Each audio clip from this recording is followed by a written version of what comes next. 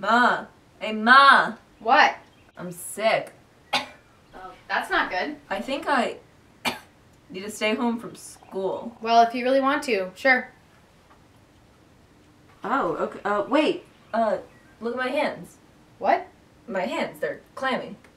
Well, I mean, that's a given if you're sick. No, but feel.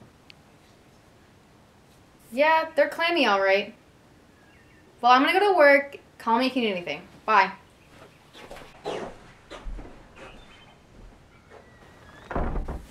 They bought it. See, I'm a pro at this stuff.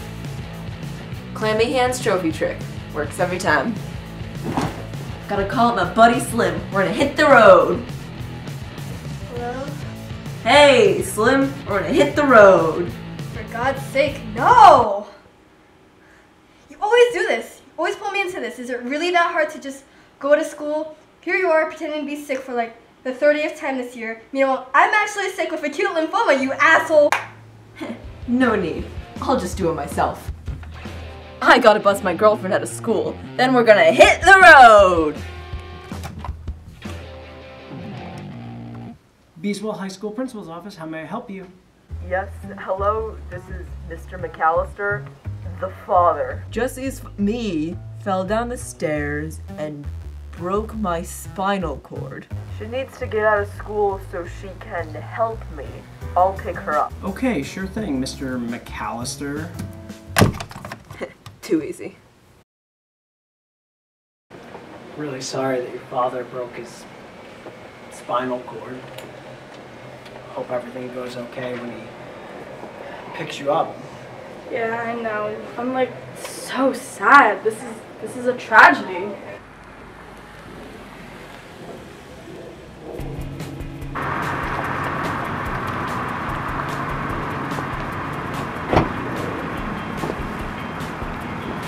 Well, good luck helping your father.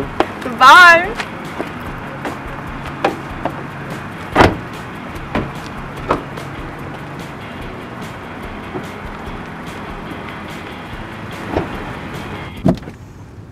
Borowski!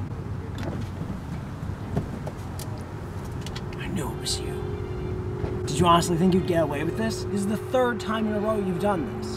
You've missed 30 days of school this semester.